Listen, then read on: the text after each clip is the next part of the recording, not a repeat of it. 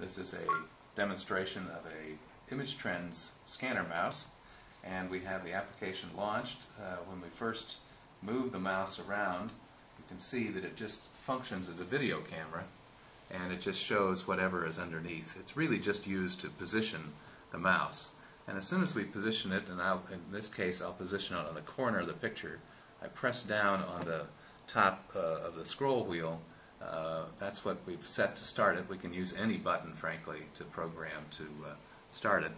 I then go back and forward. It's capturing these images at 15 frames per second, and it's displaying them on the screen.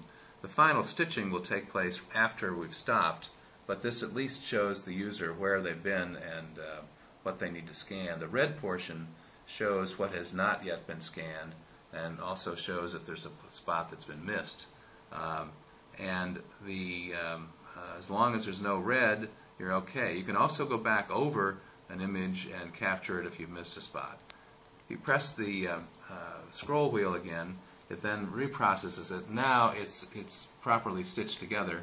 We can rotate this in large increments with the scroll wheel, or pressing down on the shift key we can use small increments, and then we can position it to crop it if we want, like this, and just use a normal, it's very simple editing tools that you would normally find to crop.